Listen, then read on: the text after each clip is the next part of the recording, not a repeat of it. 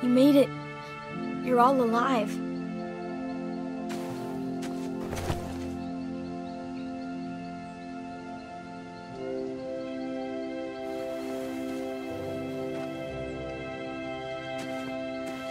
I couldn't believe you were really dead. I had to try and find you. You did find me. Did everyone else escape? Yeah, they're okay. They took the cart and headed back to the school. We're safe, Clem. All we gotta do now is find our way home. Any idea which way that is? I know an old bridge near here. If we cross it, we won't be too far from the school.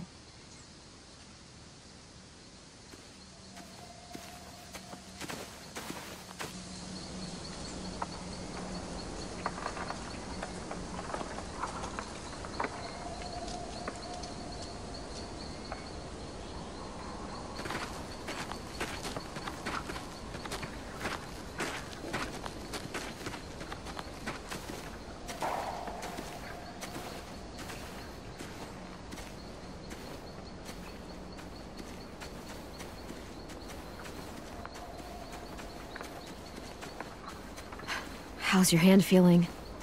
It'll be fine once it scabs over. The worst is when it itches. It feels like your finger's still there, and it itches, but there's nothing to scratch. At least I can still flip people off. Silver lining, I guess.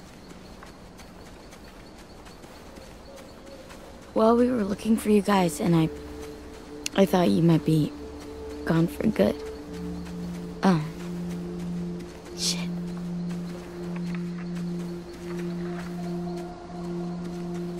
I was trying to figure out what I'd do if you were gone. And I realized how goddamn stupid I was about Minnie. For a whole fucking year. I was so wrapped up in losing her and Sophie, I pushed away everyone who tried to care about me. Marlon, Brody, Lewis, even you and AJ. I tried my damnedest not to care about either of you. I know where you're coming from. After losing so many people, sometimes it's easier to keep everyone at arm's length. And then you wonder why you fight so hard to stay alive. I don't wonder anymore.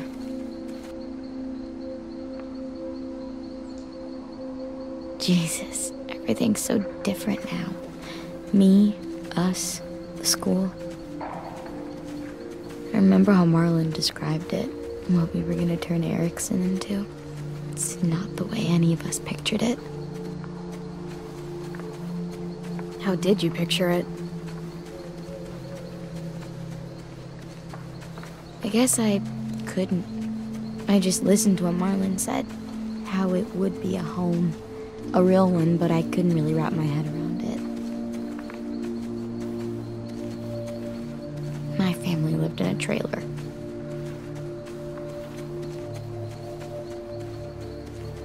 What about you? Where'd you live? I lived in a house with my mom and dad. Fence around it, big backyard. What was your favorite part of the house?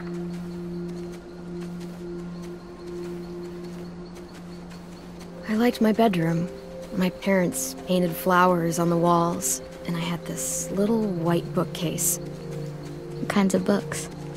Well, one of my favorites was about a family of kids living in the woods together in this old, abandoned train car.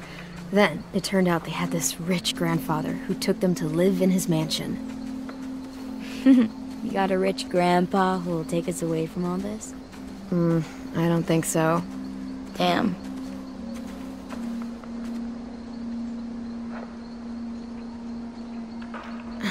You know, Erickson can still be the home Marlon promised. As soon as we get back, we'll start rebuilding. It'll be a lot of work, but you're right. It is worth it. We'll have to move some bookcases into your room. Then you can read us stories about train cars and rich grandpas.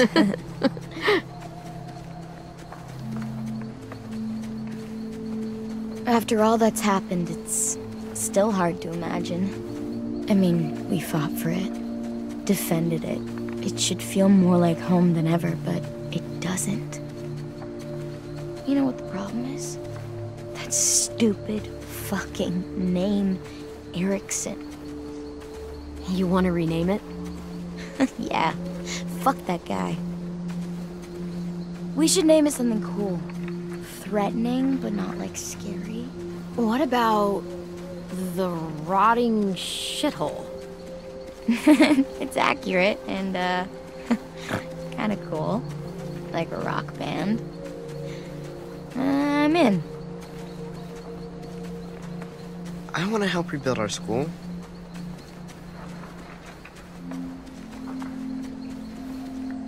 You will, Ten. We all will. We can start as soon as